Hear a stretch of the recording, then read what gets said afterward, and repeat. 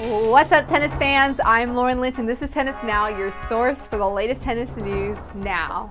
It was a day of upsets, illness, and inspired revivals at the US Open today as fans witnessed the emergence of a future American star. On a day in which Michael Llodra swept Wimbledon finalist and number 7 seed Tomas Berdych in straight sets, the biggest upset came courtesy of 220th ranked qualifier Ryan Harrison. Harrison made his US Open debut, one to remember, in upsetting number 15 seed Ivan Ljubicic in a rousing 4-set win on court 11. To win on this stage here and to take out top 20 player in the world is the biggest win of my career, Harrison said. 2 years ago, Harrison became the third youngest player since 1990 to win an ATP match when he beat Pablo Cuevas in Houston.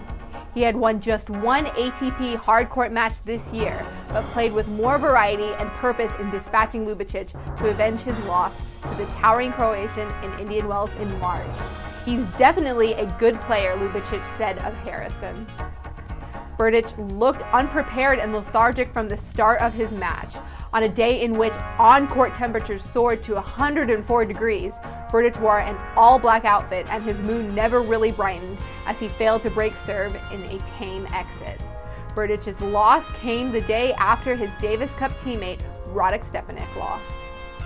The day season got off to a frightening start as number 10 seed Victoria Azarenka collapsed to the court and was forced to retire, trailing Gisela Dulko 5-1.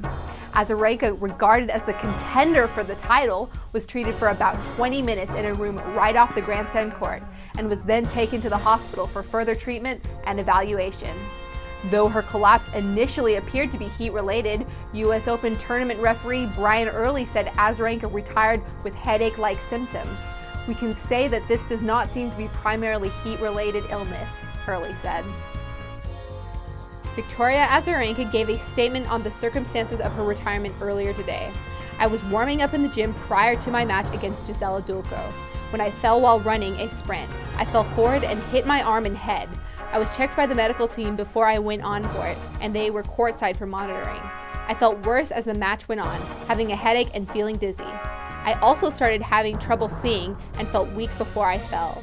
I was taken to the hospital for some medical tests and have been diagnosed with a mild concussion."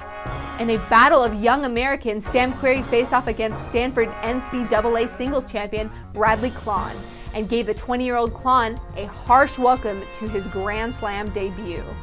Querrey chased down a Klahn drop shot and accidentally fired a shot into the groin of his practice partner, prompting a collective groan from sympathetic male members of the crowd.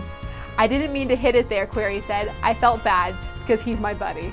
Former world number 1 Anna Ivanovic advanced to the third round for the first time in 3 years with a 6-3, 6-0 win over number 21 seed Zheng Jie. Anna has dropped only 8 games in her 2 first-round wins. Well, that wraps us up for today. Be sure to follow us on Facebook and Twitter and subscribe to the Tennis Now YouTube channel. To get more of your US Open updates, go on to the Tennis Now homepage. I'm Lauren Lynch, and this is Tennis Now. See you tomorrow.